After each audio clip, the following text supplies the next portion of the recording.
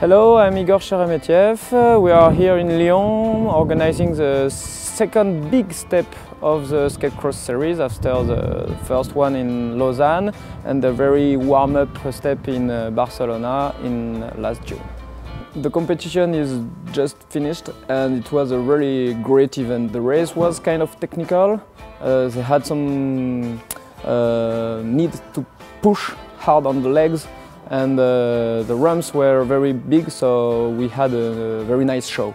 For the men, it was one more time a big fight between Yohan Fort and Avella.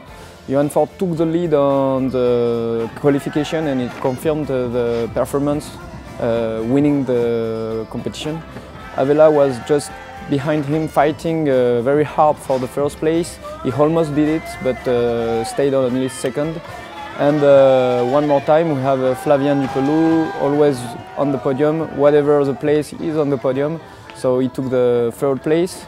And we confirmed also Petitcollin and Florian at the fourth place. So it's 2 times he arrived in the fourth place on the final in a 3-star event. So we expect to have a very good surprise with this guy in the next competition. For the girls' final here in Lyon, we had a nice show.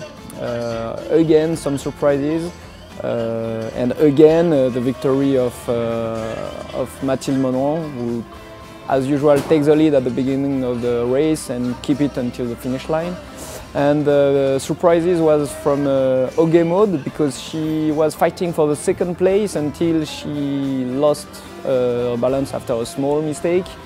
Make contact with Jessica, and Jessica lost small balance, but Amandine Condroyer from France took the lead in front of Jessica and finished second in this 3-star event. And Jessica didn't let Maud take the third place, so she finished the race with the third place. And Maud, which is a nice surprise, a young skater coming rising up. We expect to see her more than 4th in the next competition. So next event of the season will be in China, Lyon, and will give the opportunity to define world #1 for the season 2015. And we hope to see a lot of skaters from Europe and Asia. It will be a great meeting over there in Lyon.